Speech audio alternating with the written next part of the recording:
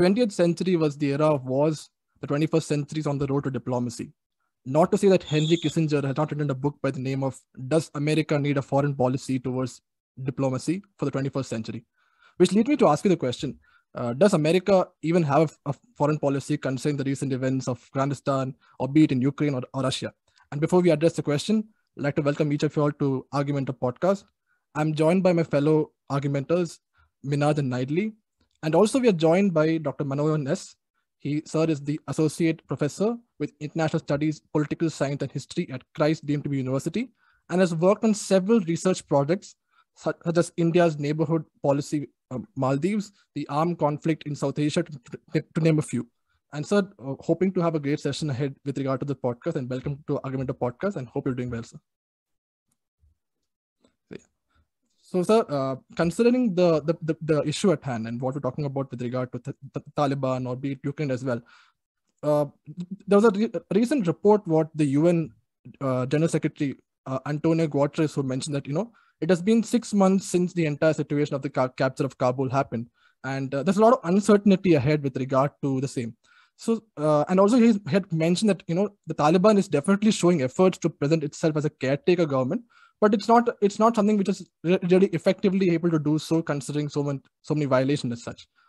So, sir, if a particular organization like the Taliban and what is trying to right now seek is for recognition, why do you think that certain countries have often been wary? Is it because of the past, or is it because it's unable to look beyond the past and think ahead of with regard to legitimizing this, though it's very wrong to say so, because we still consider them as a terrorist organization. So, and also, if you could clear the anomaly behind the Taliban being a single unit, considering it's a overlarging view of Taliban being of a particular image as such, basically, or as other separate groups under the Taliban as well. So, sir, over to you, sir. All right. So anyway, I really appreciate your initiatives in making the outside world know about, throwing certain lights on issues that you feel are important.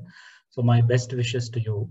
Coming to your question about world grappling with Taliban, and are there any kind of divisions among Taliban, is what if I understand the two-part question. As I'll answer the second part because this is related to the first part. Whether there are any divisions. So this we have been seeing for decades, whether you can divide Taliban into good Taliban and bad Taliban, or are there any factions within Taliban, like moderate Taliban or extremist Taliban or radical Taliban. So if you look at any group, this kind of shades of opinion are bound to be there, and Taliban is not an exception in that case.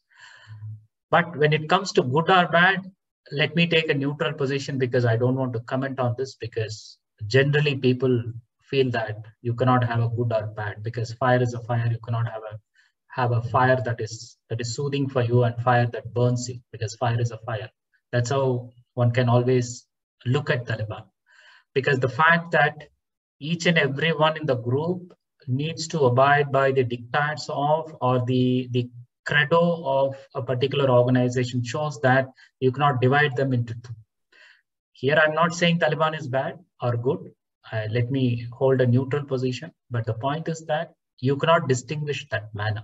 But radical or moderate, we can always have a discussion on that, because in any organization, as I said, you may have radical views where people wanted to push things very fastly and very quickly to achieve a kind of instant results. And some in the organization wants to go slow, so that they want to have a sustained kind of momentum to achieve the results. This is how, and that applies to Taliban as well. Hope I answered that particular question. And that applies to Taliban 2.0 also. Taliban 1.0, yes, there was a lot of unity in the sense that how Mullah Omar was keeping the flock together. Now, Taliban 2.0 is a kind of different, because there's a lot of the younger generation which has come about in the past 2 decades, since 1996. And you would see so many people coming around, like for instance, 25 years or 26 years or 3 decades closely. then the generation has changed. That way you have a lot more better educated or better thinking or better exposed to outside world. Those are all the people in charge now. I'm not talking about the higher leadership, the middle level and lower leadership. So this is how the current state of as far as the organization is concerned, and their policies also is getting reflected by how the organization is. So all I would say is Taliban has different shades of opinion, but which shade of opinion is dictating is that the conservative opinion as of now. This is what perhaps this point of view may help you later, how the conservative opinion at the top, because the leadership is thus belong to the older generation, and that is the opinion that pervades throughout. Now coming back to your first question in terms of how world is grappling with Taliban, because this was like a sudden, nobody expected this to happen all of a sudden. When we go back and see the intelligence reports of early August 2021, people were saying that maybe after 2-3 months Taliban may take over or Taliban may come to power, something like that. But all of a sudden, within a week or so, they just swept on 15th August 2021. They were in Kabul and Americans packed their bags. And this was sudden one where for next 1 or 2 weeks from August 15th, world was actually didn't know what to do, including India, Pakistan or whatever. Perhaps Pakistan perhaps was expecting, but still even they surprised Pakistan and they surprised everybody. So now only things are unfolding how to actually handle Taliban, because it's not just Taliban, it is Afghanistan. So Afghanistan is not Taliban. Afghanistan is the people. As I always tell you, state consists of these 5 elements. One is the territory, you have Afghan territory. Then you have the population, where it's not just Taliban that consists of population. There are only few thousands of Taliban, but it's the population, the people of Taliban, which are millions in millions. Then you have what is known as government. Earlier there was non-Taliban government, now you have Taliban government. And then you have sovereignty, of course, by sheer will of their power. As Mao said, power flows from barrel of gun. They are holding power because of their whatever the sheer arms that they have, arms power. And then the international recognition. This is where 3 countries, perhaps you can say few countries, not just 3, few countries. You name China, Russia, Pakistan, and certain West Asian countries. They have recognized Taliban, but still international recognition is also not forthcoming. So when you look at all these 5 elements, all are in a state of flux. This is what is happening. So nothing is certain now. Even population is moving out. Nothing is coming. So there is ingress and egress that you have to see in terms of population.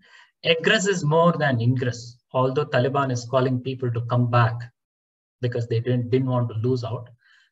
But egress is more in terms of people just fleeing by not just legitimate manner, but they are just fleeing to Pakistan, to India, all kinds of places. They are just fleeing. And government is still, right, getting ready as far as Taliban is concerned, right? And then territory, of course, they have issue with Pakistan, and then it's still okay. Still the northern parts of Afghanistan is still not that firmly under control to Taliban. This also we should keep in mind. And of course, sovereignty, it depends on how sovereignty has two parts here.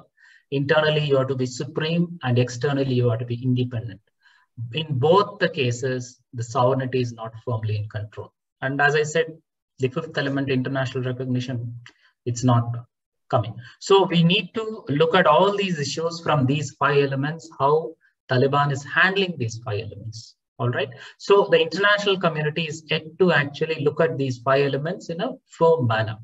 Once that gets firmed up, then only we can talk about other things. So do correct me if I'm wrong, sir, but as per the Geneva Conventions, would it be correct to recognize Taliban as the government? Because it lays down particularly that whenever there is some military coup that takes over the country by force, other nations are forbidden from recognizing such, such reigns. So that is something that Russia and China has done, because they haven't withdrawn any of their diplomats or the embassies from Afghanistan currently, and Pakistan is willing to initiate talks with them. Okay, so generally, if you look at leave Taliban, generally we look around.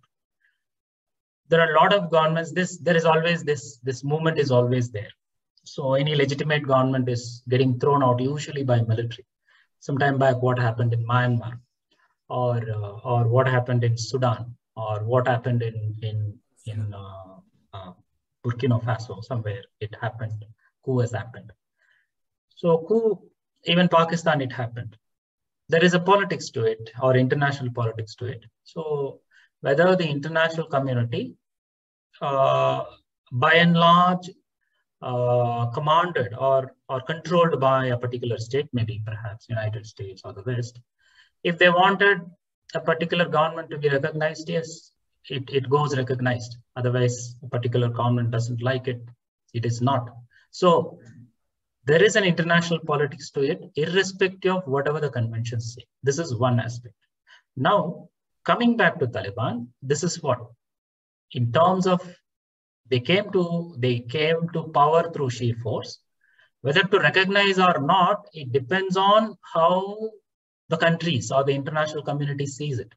That's why they see whether, in the interest of the population, whether the Taliban is getting a moderate kind of version of itself compared to the 1996-2001. If that is the case, most of the countries, or at least 50% of the countries, they don't mind recognizing. Maybe perhaps even India. Comparing it to the past history, so when their rule persisted from 1995 to 2001, it was one of the most darkest ages in Afghanistan, where it became a base for most of the terrorist groups in the country, which led to 9/11 attacks. And right now, the peace treaty between US and Taliban just stands on one promise. It's just a promise given by Taliban that, okay, we will abstain from force. So do you think that this will actually be something binding on them? So don't you think there's some necessary precautions that US should have taken before leaving Afghanistan in such a situation? Yeah. Anyway, if I need to answer that specific question about precaution, that's what, as I already indicated, nobody expected Taliban to sweep in that rapid manner. That's why the intelligence failed, or whatever precautionary measures, because who should have sounded out? It was the intelligence community that should have sounded out, which utterly failed. And whatever the military perspective planning people, they did not have any plan B in place. Suppose if Taliban would come to power just immediately, what would be the evacuation plan or exit strategy? They did not have. That's why it took some time for them to exit. But the point here is, you're right. Let me connect to the treaty. So the previous Trump administration was working on treaty for quite some time. When they signed the treaty, they should have expected then that point in time. But if you read the treaty very, very carefully, 2 points that comes out very clearly. One is, they did not recognize Taliban as a state actor. They always, if you read treaty carefully, they always clearly pointed out Taliban is one of these kinds of organization, non-state actor kind of thing. Second is, in terms of, they clearly laid out that, or they binded hands of Taliban, or they put a lot of riders for US exit. So that riders, of course, Taliban was not abiding by all the riders, except to let US go unharmed. Other than that, I don't think Taliban has actually abided by the agreement, whatever they signed. But what can you do about it? You cannot do anything about it, and US did not do anything about it except to freeze the assets, not within Afghanistan, but somewhere hold up here and there. That's it. Sir, it wouldn't be impossible for them to access assets, because, as you know, Afghanistan is a exporter of opium, and that is how they have so much, access to assets and, financial gain.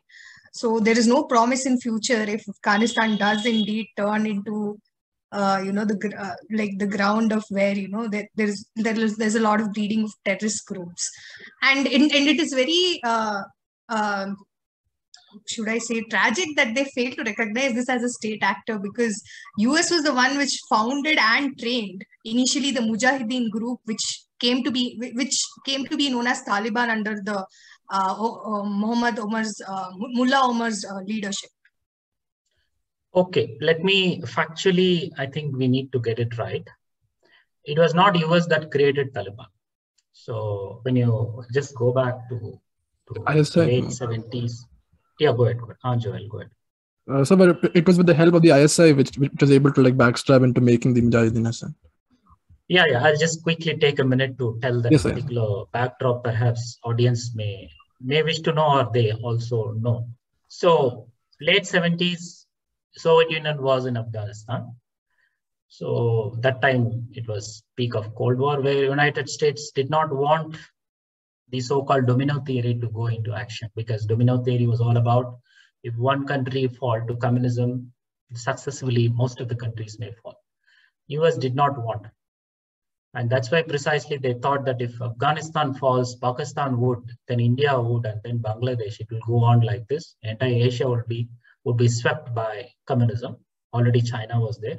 So US was a bit jittery and scary about this. So it did not want. So all it did was to prop up some kind of organization or some kind of asymmetrical warfare against Soviet Union, because US did not want to involve itself something like Vietnam. It did not want. At the same time, they wanted Soviet Union to bleed internally by facing that kind of Vietnam which United States faced. So all they did was to engineered, fostered non-state actor in the form of Mujahideens.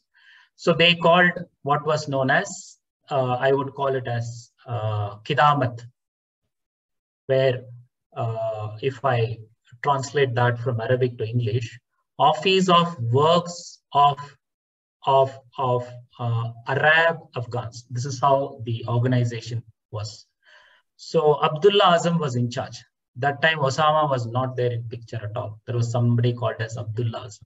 He was the one who was. Basically, all this organization was doing, whatever Arabs coming from West Asian countries or from Arabian kind of states to Afghanistan to fight against United States, they were giving good logistical support. So that's why it was otherwise called as the hospitality kind of services that they were providing.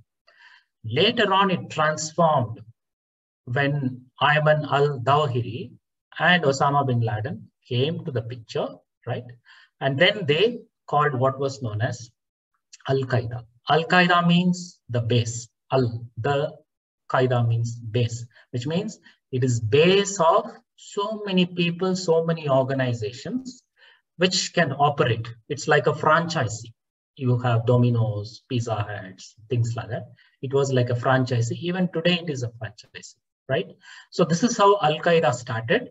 And US, Saudi Arabia, Kuwait, United Arab Emirates, and so many countries, they started actually funding and giving arms and training, whatever, to the Al-Qaeda. This is how it started. But once Soviet withdrew post 1989, and you know, Afghanistan was one of the kind of Achilles heel for Soviet Union to fall, and Soviet Union fell. And by 1990-91, Afghanistan came under Taliban. This is how you need to see. When Soviet Union was there, a lot of people fled all over the world, something like what happened now. And most of these fled to Pakistan. And at one point, Pakistan was having a record of hosting largest number of refugees in the world. And they were in the camps, especially the north and northwest province, right? And in that camps, whatever children that were born, they were actually provided education in local madrasas. And that students, that's why Talib means student. Taliban means this student. Those students who got trained, they became kind of this kind of mujahids or jihadists or militants. And then from early 90s onwards, they were going back and wanted to get back Afghanistan for themselves. And 1996, they went and they captured. This is how Taliban came. So US was not directly involved in getting Taliban, but indirectly, you can say so, because of the influx of refugees or the outflux of refugees to Pakistan. And in that camps, whatever the students, they became Taliban and they went. So during that Taliban time, yes, initially, Taliban was not supporting. But later on, when Osama bin Laden turned against United States, Saudi Arabia, and all those people, their former masters, so he was driven out from Saudi Arabia. He went to Afghanistan. From Afghanistan, when US pressured, Taliban also listened to them and asked Osama bin Laden to go away. Then he went to Sudan. From Sudan also, US pressured, and then he was back at Afghanistan. It is where that 9/11 and so many other the terror acts were planned. So you can see starting from 1993, World Trade Center first bombing. And then you had plethora of attacks that took place. USS Cole or Kenya or Tanzania, or then you can say Kobar Towers attack in Saudi Arabia, and then you had in Indonesia or Philippines, plethora of attacks all over the world that took place, all planned and engineered from Afghanistan. So now US started attacking Taliban, and of course World Trade Center happened. But here, to be fair to Taliban was not in favor, especially Mullah Omar was not in favor of 9/11 attack. But Osama bin Laden was firm about it, and he was also convinced by mid-level Al-Qaeda operatives, saying that this is very important. Otherwise, you cannot keep the flock together. You need to keep on doing these attacks. Otherwise, it doesn't make sense according to them. So that is how 9/11 happened. And when you look at the letter, Osama bin Laden's, I would urge you to go through this letter, open letter to America, which was published in Guardian on 24th November 2002. You can, if you Google this, you will get that particular letter. He openly writes a letter to America answering two questions. The question number one was, why did we attack you? This is question number one. He answers. He gives 8-point answers. And then what we want you to do. He himself gives answers, 7 answers he gives, right? So this letter would throws up a lot of kind of insights on how Al-Qaeda's motivations to attack the West, especially America. All right. So this is a factual thing. I wanted to just get it right. Sir, my question or inference from this whole fiasco is that do you think there needs to be a change in the attribution of conduct to states in international law? Because this is not the first time US through non-state actors like Taliban has gained a backdoor entry into the internal affairs of another country. As you must know, there was another celebrated case. It's called as the US Nicaragua case. There also they had funded military troops, which led to a lot of destruction in the country. But in the end, no one could be held liable, especially US couldn't be held liable, even though they funded the troops, because the direct control of that particular non-state actor could not be attributed to that state. So in order to not particularly to showcase any country in a bad light, but just to mention that we need to strict in rules so that there is no other country that meddles in the affairs of another country, which can lead to such effects through non-state actors. So do you think there needs to be a change in that? And just adding on to that, so like, is there also a requirement? Do you actually see, like, coming to the first question, which I started with the entire session as to, is there really a foreign policy for the United States, or is it as per Kissinger's words, America has no permanent friends or enemies, but only interests? So adding on to the aspect of how the backdoor entry as well, but also is it also it's always an interest of America and not with regard to world peace and world peace in general as such?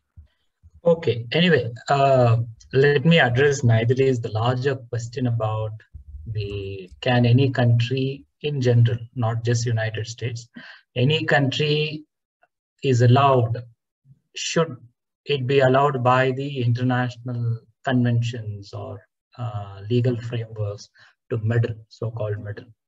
The assumption behind the question is that you can have international frameworks and you can enforce it. That is the assumption. So I'm not sure whether we can go as far as that assumption and approach global politics, because it is not like national politics, or it is not like how the internal affairs of the inside country, how it behaves, how it doesn't, because what happens inside the country, you can enforce it. But as far as the international arena is concerned, you cannot enforce. And as people say, at the international level, it's an anarchy. So whoever is most powerful, they usually have their way. And that is how the history of global politics has been from the BCs. So this, I have to put this point right in the beginning itself. So it is difficult to actually enforce anything. If it is difficult to have a consensual kind of, on this particular issues, to have any kind of agreement on whether we should go or not to go. Having said that, let's be fair to any country. It doesn't matter, United States or this or that. In general, you look at people. So you take at one point in time what happened in Rwanda, right? So there were massacres happening. And what happened some time back in Kosovo or Serbia, right? So can you, or even during Taliban regime, so can we justify anything? People are getting massacred and killed and violated.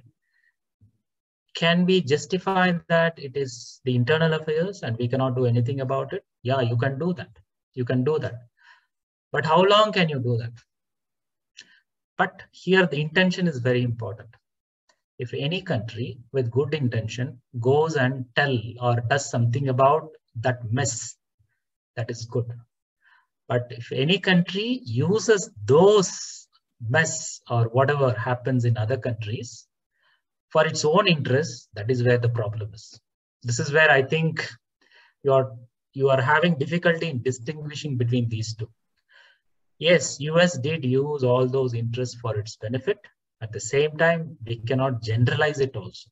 United States also helped to get countries or people out of the mess. This also, to be fair to United States. Of course, it is not just United States. Let me connect Joel's point here. It is not just United States, any country.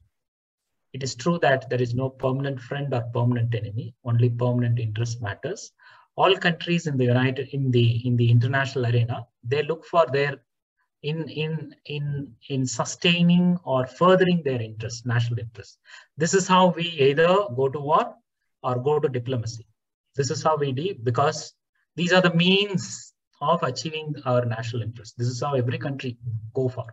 Sometimes we go for negotiations or diplomatic kind of means. Otherwise, we go for war. This is how, these are the two methods available. So United States, by being the largest and biggest and most powerful military power, it can choose at will whatever it wants to do, right? So this is what has happened.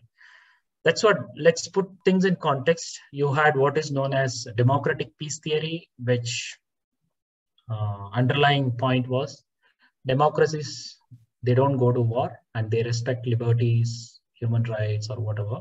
So it is better that all countries in the world, if they become democracies, there won't be war and people will be peaceful. This is democratic peace theory. This, perhaps from time to time, US upholds this, or US furthers this, or US uses this to justify its actions. But sometimes intentions may not be very clear. Sometimes intentions may be good, right? So this is how we need to distinguish. So we may not generalize US in a very bad light. At the same time, we cannot say that US doesn't have blood in its hand. We cannot say it like that also. And this applies to most of the countries, right? But at the same time, we need to be very mindful of what is happening around us. Suppose, can we just keep quiet if people are suffering around us, right? So there was one concept, I'm not sure you heard about this, R2P. R2P means responsibility to protect. It doesn't matter which country. Can you just keep quiet if people are suffering? End of the day, because states, evolution of states came post-Westphalian, but people have been there from the beginning. So can you keep quiet? This is a question that we need to answer again and again. That comes to India also. Suppose if something happens in India, if some other countries come, we always argue that it is our internal affairs, right? But they may argue, they may put this concept of R2P, but there has to be some line, because they may misunderstand whatever is happening in India, which we may be in a position to understand rightly. That's why it's very important to understand the nuances of the situations, even that be Afghanistan or Sudan or Syria. We need to understand that, and then only whatever the interventions accordingly should be taken place. So now let me come to Naidali's the question about should international frameworks require amendments, or should there be change or not? So we need to answer that based on this. Number one, you may have, in that sense, will all agree to it? I'm not sure. Even if they agree to it, can you enforce it? I'm not sure. Even if you enforce it, what is the basis for that enforcement in terms of intentions, right? Or in terms of understanding the ground realities? Because most of the times we are ignorant of what is happening around us. That is where it's so important for us as scholars. We need to push that right kind of, not information, but in terms of the right understanding of the situations. That is what I say. Yeah. So when you go with all these points clearly, then I think the frameworks may work better, right? Because let me also say that despite we facing terrorism for ages, we don't have any internationally accepted convention on terrorism even today. India has been pushing for it. We don't have, because we don't even agree on who is terrorist, who is freedom fighter, right? There is always this dilemma. Yeah. Sorry, Minaj. Yeah, go ahead. No, so I was just trying to bring the attention back to Afghanistan. So when you brought about America and its contribution and how it's in certain cases it sort of disrupted the peace, in certain cases it's added on to the peace, we can't ignore America's contribution in how the Taliban got ousted out of Afghanistan, and then Afghanistan enjoyed a brief decade of peace, democracy, and betterment of human rights and education and many other factors like boosted economy, etc. So since the Taliban is back into power now, can we say for sure that the past 10 years of sort of boom that Afghanistan has gained, is all of that whitewashed, and is Afghanistan back to the drawing board again? Can we make that assumption because the Taliban is back, or can some of that progress still be retained moving forward? Okay, all right. Wonderful question. So my just straight answer is no. It's not whitewashed. Whatever they built up over a period of time, it's not whitewashed. Why? Number one, let's take the very institutions they built up. They called it as democracy. They started building up. That institutions, though it may not be tangibly visible under Taliban, but in terms of the democratic spirit, which you can distinguish between constitution and constitutionalism, because you all know better. Constitutionalism is the spirit behind the constitution. You may throw out the constitution, you can change the constitution, doesn't matter. That ism is there. Similarly, the democratic ism that has actually pervaded for 20 years now, that is there, ingrained. Entire generation, they had no idea what was Taliban all about. All they knew was this open, right, freedom of movement, expression, all those things where they were saying that. And you cannot take that away just like that. You cannot switch off the light just like that. No, you cannot do that. So this is number one. Second is in terms of the education sector, where the whole generation got educated through the modern education systems. So they got educated. They knew what it was. They knew the outside world, unlike the early version of 1990s of Afghan people. Now they clearly know what it is all about. So that you cannot just like that open their brain and then use an eraser and do that. No, you cannot do that. Third is the technology. So I'm not sure whether you people were born in 1996. I'm not sure about it. I don't know your whatever birth dates, assume that you were not there. That time mobile was not there. This kind of technological explosion was not there. Internet was not there. Now every Afghan witnessed what was smartphone, what was Facebook, what was this website, and all those things they know. Now getting information is not a big deal now. And even Taliban cannot shut off this internet. They cannot do that. They also need it. They also, because this is the only window towards the outside world, whatever. And they are also trying to do that. So in terms of this technological focus, how can they actually shut off just like that? They cannot do that. And then fourth element is they are trying their best to project themselves as a good guys. All right. Though world may believe or not believe, that's why I was personally taking neutral stand, because I hope that Taliban, whatever they say is true in the sense that we are good guys or we are reformed guys, whatever. If that is the case, they need to actually show proof of the pudding. All right. They cannot just show that we have a pudding. They need to actually show that. So in that sense, the world is watching. Media is reporting. There is one instance where even Israeli media also was allowed to interview Taliban leadership. So in that sense, they are open. So in that context, they are not shutting off, and it's not being taken away. And then fifth one is connectivity. They are also actually enhancing the connectivity where they want flights to come, trains to move, or buses or whatever roads to get. This is the fifth one. Sixth one is in terms of reaching out to the world, all the countries, including India or United States, they wanted to reach out. So whatever their office in Qatar or something, it's functional. They wanted to actually reach out, and because they wanted their coffers to be filled. It's not that once their coffers filled, they will go back, but coffers is always getting renewed, right? So you spend and you need money, you spend, you need money.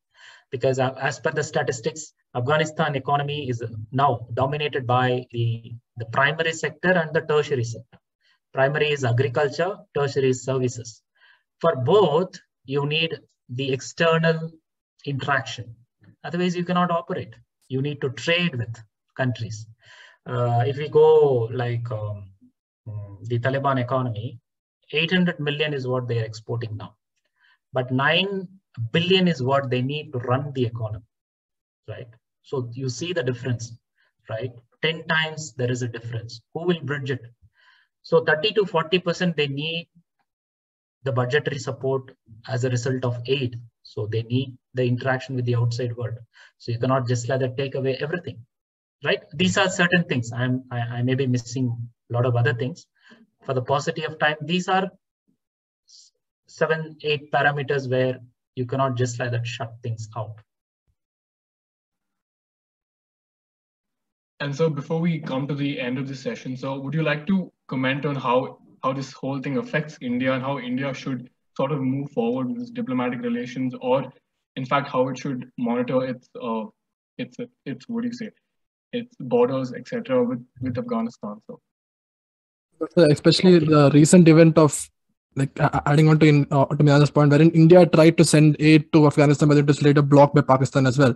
And so it's not just it's not with regard to the relation with Afghanistan, but it's also the surrounding countries which impacts India's policy towards Afghanistan or even other countries as such. So as someone, as a professor who deals with international studies, how do you assess India's stand with regard to Afghanistan and also with regard to the surrounding nations and its diplomatic channels, and also especially since you've also done a project on the Maldives as well. So, and the recent India Out campaign by the ex-president as such. So what do you see these changes, and how does India, adding to Manoharan's point, how does India react to the same as such? Okay. Naidali, do you have any follow-up questions? Winding up question? Yes, so after you answer this, I think I'll post my question. Okay, all right. So the two-part questions in terms of what should be India's take in terms of Afghan per se, and what should be India's take in terms of the neighbors of Afghanistan. How should we go about? So I see both are related. You cannot delineate both in two categories of treatment. Both are so related because It's how the other countries deal, it impacts on Afghanistan. To be fair to India, I think we should appreciate India because India has been reaching out and seeing Afghanistan as Afghan people. Afghanistan has been traditional friend of India, if not Pakistan. Afghanistan has been. And Afghans warm up to India greatly in general. This is how they do. And Afghan people are always friendly with Indian people. They are also favorably disposed to India. That's why you can see so much of warmth between even people to people relations, government to government relations. All I would see is governments may change, but state and the people, they remain forever. That's how we need to actually see and have the larger picture. That is how India is seeing it. So irrespective of the regime, we see people suffering or people's reach out. This is how we are seeing Afghanistan. This is how we are reaching out. And that's why we are actually, whatever aid or whatever the help that, or whatever assistance that we are giving, considering the people in mind, because there is so much of starvation, so much of humanitarian crisis, which we want. Of course, now there are certain countries which want to obstruct this because they don't want India to be seen in a positive light in Afghanistan. So they want to obstruct it. But that is unfortunate, but still we need to actually reach out. We know how to reach out either through Iran or Central Asian countries. We know how to reach out, or we should be in a position to convince Pakistan that it's in the larger interest of this particular region that Afghanistan gets stability. Otherwise, what happens? Radicalization in any form, it doesn't matter. I'm not saying a particular religious denomination. Any form of radicalization is not good because it pulls your development trajectory backwards, because we are all young countries, 7-8 decades only. We need at this point in time a good atmosphere or peaceful atmosphere for development, because this development and security goes hand in hand. Without security, no development, no development, no security. Because this needs to be understood by all the countries. If we act one against the other, we are actually canceling each other. This is how some of the neighboring states of India need to understand. And we also have to keep on trying instead of giving up. Taliban today is there, tomorrow it may not be there, we don't know. So we should not give up Afghanistan, or we should not let Afghan people down, because we have actually invested around 3 billion in Afghanistan, various infrastructure and things like that. And that should not go waste. Of course, I'm sure Taliban would not blow those dams or blow those roads up, whatever India constructed. I'm sure about it. So this is how we need to see the larger context. It doesn't matter whether that be Maldives or Sri Lanka, Bangladesh, or Myanmar, it doesn't matter. We should always keep trying this. Otherwise, India's development trajectory will not go forward or will not hit north if we have a kind of disturbed neighborhood, because we cannot see ourselves as an island of stability in a sea of instability. We cannot do that. We cannot afford. One day we may get swayed by that sea of instability. So you need to actually build this stability around your neighborhood, and that is very, very important. I think we should keep trying about it. Though you may get pulled down now and then, but we should keep trying patiently. So, Yeah. how do you think this has impacted the scenario of like protection of women's rights through the entire world? Because in the first regime of Taliban, we saw women being, brutally killed, or being forbidden from attending schools. So, what do you think could be the situation now, or based on your analysis, how could that be impacted? Or do you see some winds of change in that area as well? Okay. So this is very, the picky issue that world has been watching or looking at. It's not only you, the whole world is concerned about what especially happens to women, because we still have the trauma of how women were seen in a kind of negative or poor light, or how women were treated during Taliban regime 96 to 2001. But I see going by the reports, whatever we get, the not winds of change, but a kind of change in the way women are treated. The reasons, whatever I spelled out, how the various reasons I spelled out, how Taliban just like that did not want to actually to take back to the ages, right? So women issue or gender issue is also seen in that. So a couple of things they are doing. One is that they clearly said that women can go to schools and colleges, but in segregated classrooms. So earlier they were co-ed or something like that, like how you are sitting in the class. Now they say segregated. So which is fine, it's okay, right? As long as women are educated, it's fine. Second is they say that women can also work, right? This is also a positive light, where earlier said that women can only be confined to indoors. Now it's also possible, because when you allow for education, you should allow them also to work, right? This is also fine. All these, whether, I'm not sure whether this is through change of heart, I'm not sure, but at least some kind of international pressure is working for this particular change scenario. So what we need to do now is, from the international community point of view, you need to keep on sustaining the pressure and keep on using the economic leverage that you have on Afghanistan to make sure that women are taken care of. If not wonderfully, at least they are not messed up. At least we should actually continue to do, international community continue to do. I see all these things that is coming out because we need to go and see what is exactly happening. This we go by the reports, but still there are oppression acting that is happening against women. They're not free as they were for the past 20 years. All these things are happening, but at least whatever that Taliban is letting women to do, still I see that as a kind of window of hope, but we need to open that window wider and wider through pressure, sustained pressure. That's where the media, including social media, NGOs, activist organizations, they have to actually go to the ground, work on that, and then let the outside world know, and let the outside world to pressure on Taliban to make sure that things are fine.